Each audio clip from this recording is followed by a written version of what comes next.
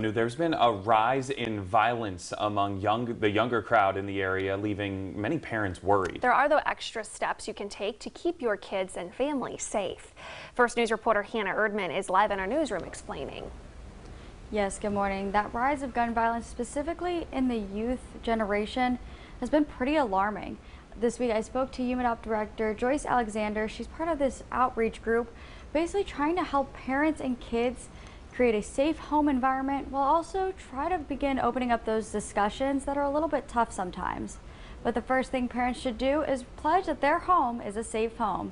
And you can do that on the website weareasafehome.com and pledge that your home is a safe home.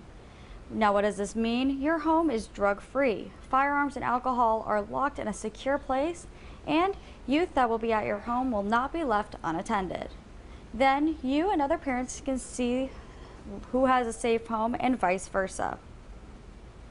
It's something that it protects our young people for where they're going. When they get together, it's saying that this home is safe for our young people to go into. UMADOP will be at the Canfield Fair giving away some goodies and information for families to help promote this campaign. If you're looking to pledge your home as a safe home, you can find all the information on our website, WKBN.com.